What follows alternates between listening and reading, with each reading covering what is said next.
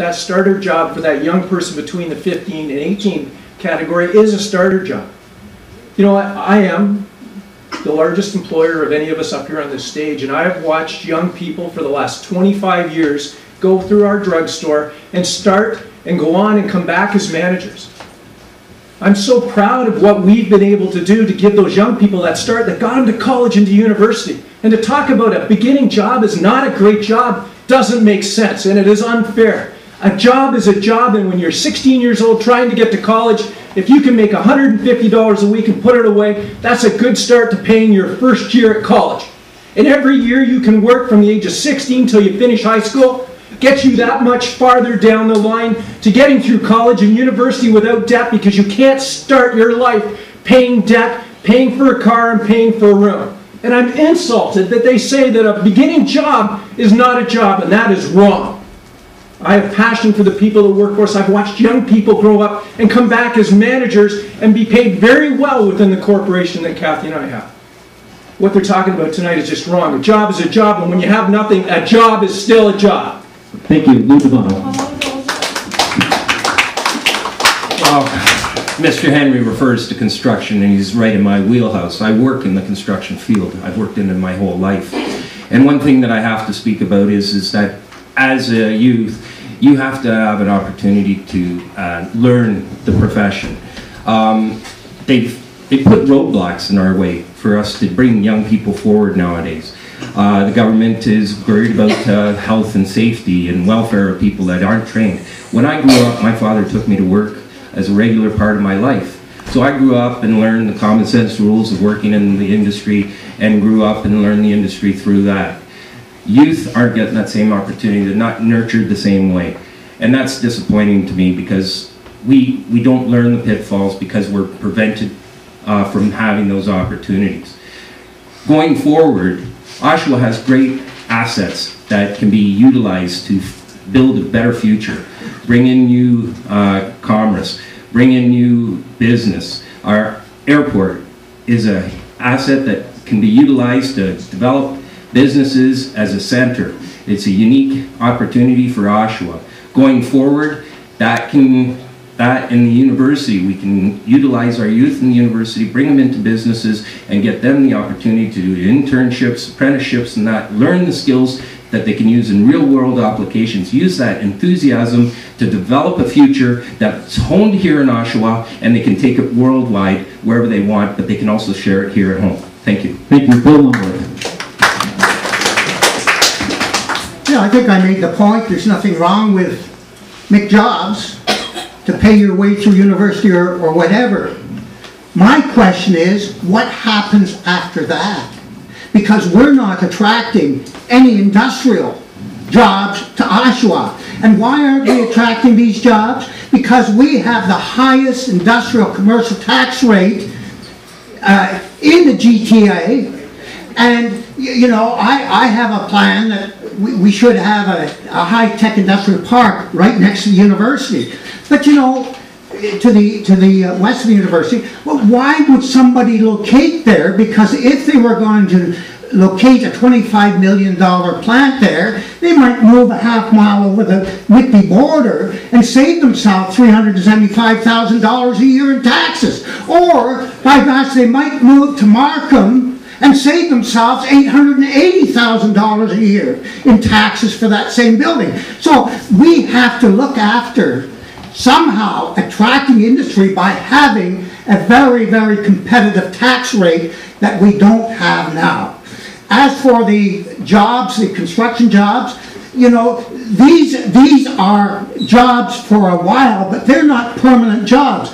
My real concern is what happens to our youth after they graduate from UOIT or something with McJobs.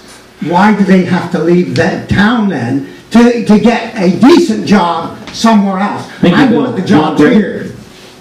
I just want to make sure people understand part-time jobs are important, but the question was about youth itself. If you're trying to at least get groceries for yourself and have some sort of accommodation, part-time, low wage doesn't make it.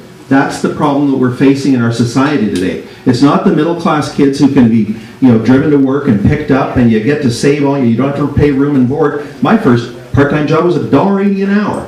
It was way back in 1975, actually. But nowadays, if you are an at-risk youth, or you are essentially homeless, you're not going to get very far on that part-time, low-wage job. Thank you, Rosemary McConkie. I agree. I think the topic is about a specific group that are feeling disenfranchised, isolated, and in terms of what to give them, they have to have a sense of purpose. That's what you get up out of bed in the morning for. Everyone needs that. We talk about hope and trying, but with hope we need the inspiration. We need the people like Clarence here. We've got people in this audience that have inspired me, youth who've joined my team, people who've walked into my headquarters who have been homeless. I think some of you may have seen the video of Daniel Cullen, who's here tonight. People like this we need to have among us, and each of us can inspire someone. I think this is where it starts, at the grassroots. We've got, of course, the city is invested in Core 21 and entrepreneurship, and actually that's the area where the growth really enhances a community, its vitality. When you've got a lot of small businesses, social entrepreneurism is actually commented on in today's paper. It's a thing that we should be focusing on, as well as the points raised by Mr. Longworth here. Yes, we need to have those lands up by the university opened up. And unfortunately, I agree, and it may go to Whitby because the taxes there are lower. Thank you, John Henry. Thank you. If you're wondering what that new building is on Farewell Avenue, that's the new steel plant for Triad Steel. 165,000 square foot steel fabrication plant currently under construction, where they drew the building permit a couple of weeks ago for $12 million. And when you look at companies like Optech that has moved to the airport, who is the world's leader in 3D colored digital mapping, and they install their technology on airplanes, and they go around the world. Or you can talk about Del Monte, who's moved to Oshawa and converted a car parts building to the newest food processing plant in Canada that can service Ontario, Quebec better from Oshawa than anywhere else. It's about the Spark Center at Core 21 that are taking those young entrepreneurs and developing all the new businesses that are out there. This is an exciting place. It's about all the positive things that are going on in this community. If you look in the north end of the city, if you want to look at jobs, look at just the houses that are being built, or the new hotel downtown, or better yet, when you go to the corner of Adelaide, the new 15-story living lease seniors condominium complex is being built, because this is the right place. We are creating opportunities and jobs for all parts of the marketplace. And hopefully those students that come to town from around North America to go to school at either UOIT Trent or Queens or the University of Windsor in one of their locations here will stay and help build that community we all know that Oshawa can become and is becoming. Chris Temple. Lou Devano was correct when he said that construction companies are hesitant to hire young people. Part of my job involves workers' compensation for injured workers, and the premiums that construction companies pay are extremely high. And when a worker is injured, those premiums skyrocket.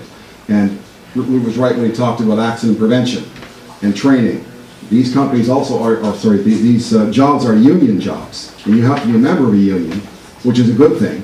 But the fact is, these companies are reluctant to hire young people, and we need to find some other way to help them. Okay, very quickly, Bill Longworth, I'm giving you 30 seconds. Yeah, I'm going back to the mandate of this organization. You know, I perceive that the reality that everybody has is what goes on in their head. And there's a real need for counseling. There were days when I was growing up in the children's aid and not seeing my parents for a number of years, when I could have woken up and felt very, very bleak, there is no tomorrow. But you know, you have to develop a sense of optimism that tomorrow is always better, and determine that it is going to be better and work towards that better day. Thank you, Bill. Rosemary, last word. Well, Mr. Henry was talking about the boom times here, which I'm sorry doesn't seem to be actually reflecting the point we're talking about. the young people who are visiting this refuge out of need. And I think there's a disconnect between the jobs you're describing, the Del Monte, the growth in the north, with this part of Oshawa where we have youth in need. And there's got to be that connection. You mentioned Core 21. I mean, facility that the city has contributed money towards, entrepreneurism, they should be actually reaching out and helping people like Clarence here. That's, I think, part of the solution, using those connections that aren't there. We've got to reconnect and get citizen participation. Thank you. Thank I have a sense we could continue to talk about this.